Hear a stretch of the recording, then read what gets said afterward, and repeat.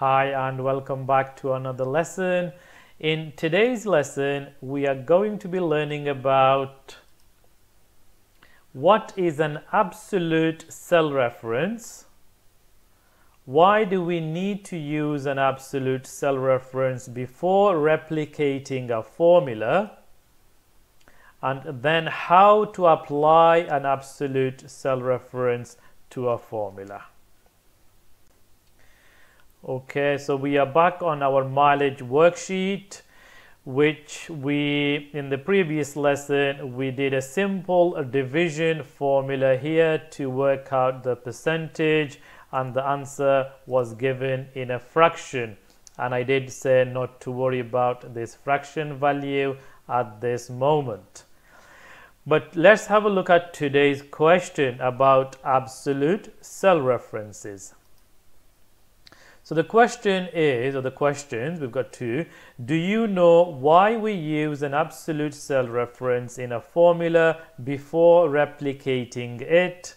And then use an absolute cell reference and replicate the formula in cell C3 to the cell range C4 all the way to C21. Let's discuss this first question. Do you know why we use an absolute cell reference? Because this skill is something different and is crucial for formulas to work if you are going to be replicating them. So let's have a look. Now this is the cell C3 that we are going to be replicating very soon, but before we replicate, it is asking us to make it absolute. But guess what? I'm not going to make it absolute yet, because I want to show you that if you do not make a cell to this thing called absolute cell referencing, which we will discuss in a minute and get to learn what it is, I'm going to show you without making this cell an absolute or applying any cell referencing of absolute. I'm going to replicate this and show you what happens if we don't. So here you can see is throwing us a lot of errors in all these cells that we have asked Excel to replicate this formula into. Now normally when you replicate a formula, it works wonderfully, you have no problem whatsoever, but in this case it hasn't. Can anyone guess why it didn't work? Some of you may, some of you may be paying a lot more attention, I don't know, but let's have a little chat together. Now if you have a look, Excel is doing B3 divided by B22. Now generally when we replicate, which I have discussed in another lesson, that Excel always takes one value beneath it. So for example, if you have a look at this cell C4, and let's see what's inside there.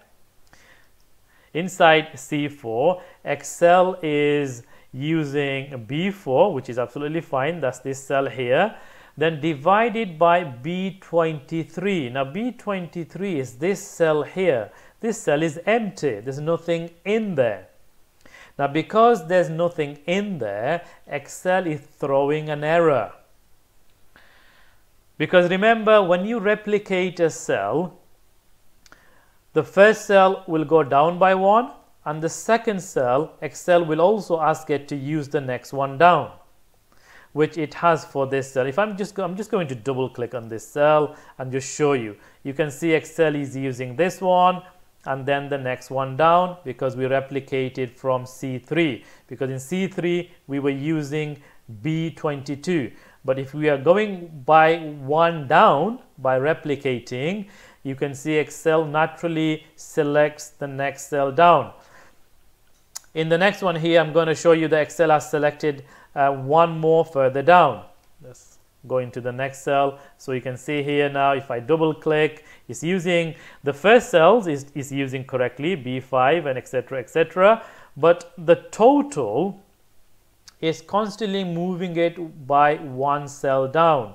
That's the nature of replicating. When you replicate something, it always moves or selects one cell down. But we don't want that to happen in this scenario, in this case, because we want to somehow, if you have been paying attention, you can see that for every one of these percentage calculation, we are using the distance for each of the destinations, but we're dividing the distance by the total. So in this calculation, we are using this total cell every single time. So now I think things are slowly starting to make sense to you. We need in our formula, the top one in cell C3, we need to somehow make B22 freeze or static, so it doesn't change as we replicate. Do you think that's possible? Well, this is where this so-called absolute cell referencing comes in. We need to somehow make B22 so that it doesn't change to B23 and then B24 and B25 and so forth. We don't want this cell reference B22 to change. So this is where we use this absolute cell reference to make it not to change. It sounds complicated. It sounds like you have to do a lot of work. But guess what? I'm going to show you a very simple method of making a cell, an absolute cell reference to make it do the magic, basically. Honestly, it seems like magic, but it's simple magic, honestly. All you have to do is in the formula bar. Now you can either do this after you've typed in the full formula, or you can even do it while you're typing the formula. It doesn't really matter. I'll show you both ways in a minute. Because we've already typed in the formula in the previous lesson, I'm going to show you first of all how you can apply to an existing formula that you have already typed in. All you have to do is click anywhere in this cell reference B22, the one that you want to freeze. Anyway, it doesn't matter, after, in between, doesn't really make any difference. So I'm just going to click just after it. Once you have clicked after it, on your keyboard, you can press the function key. The function keys, remember, they are located at the top of the keyboard, and we refer, I want you to click on F4. So the function key F4. Bear with me. F4. And by clicking on F4, you will notice what Excel does. It puts a $sign before the letter B and a $sign before the number 22. In other words, the column B and the row number 22. It puts in a $sign.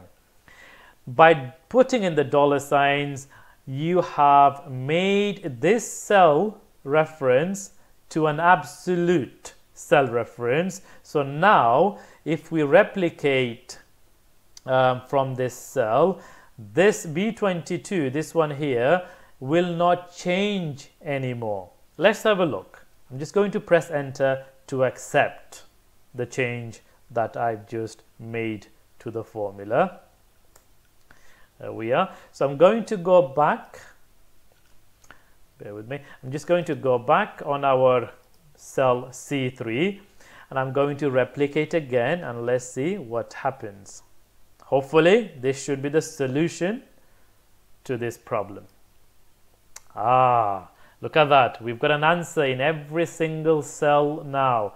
Now I'm just going to go into each cell and I'm going to show you, if you keep an eye on the formula bar, B22 should not be changing, but the first cell in your formula will be changing automatically because we have not, remember, we have not made the first cell reference in this formula an absolute. We haven't. So this one should change and this one will not change. Let's have a look. I'm just gonna go down each cell and keep an eye on the formula. You can see the first one is changing, but B22 is not changing anymore. All the way down just to show you and make it clear for you.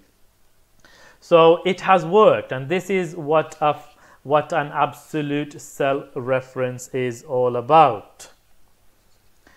Now, before I end, I want to show you, I'm just going to delete all this lovely hard work. I'm going to show you if you were typing this in, so equals B3 divided by B22, and then just press F4 straight away, and it's made it absolute. You can see it's put in the dollar signs for you, and then just press enter. You've got your answer, and then you can replicate all the way down and everything should be working perfectly. So let's go to the question and let's have a quick look. Do you know why we use an absolute cell reference in a formula before replicating it? Well, the answer is if you don't, the answers will not be correct. It may even throw an error like it has done for us in this example that we did earlier. So, and then use an absolute cell reference and replicate the formula in cell C3 to the cell ranges all the way from C4 to C21, which you have done or I have done, and you've been watching me. So now you do understand why we use an absolute cell reference, what is an absolute cell reference, why we need to use it before replicating, and you know how to apply it. I just wanted to make this another thorough lesson because absolute cell referencing is the key when you're replicating it. Otherwise, you will struggle so much, or you may have to even calculate each one of these individually without having to replicate. Now that's going to take you a lot of time, and you do not want to do that. So always use an absolute cell reference where required. Remember, in a calculation, if you want one cell to remain constant, not to change while you are replicating, you need to make that cell reference in your formula to an absolute cell reference. And to do that, all you need to do is click anywhere in this cell in the formula bar and just press F4 on the keyboard. Remember, the function keys located at the top of the keyboard. And this brings us to the end of another lesson. So please don't forget to like and share and hit the subscribe button if you haven't done so for many more tutorials to come. My plan is to make tutorials on Microsoft Word, Microsoft PowerPoint, Microsoft Access, Microsoft Publisher, and many other applications to come. So this is why I'm asking you to subscribe. So you've got my channel there ready for any tutorials I put on there. So until then, I shall see you over in the next lesson. Please take care and goodbye.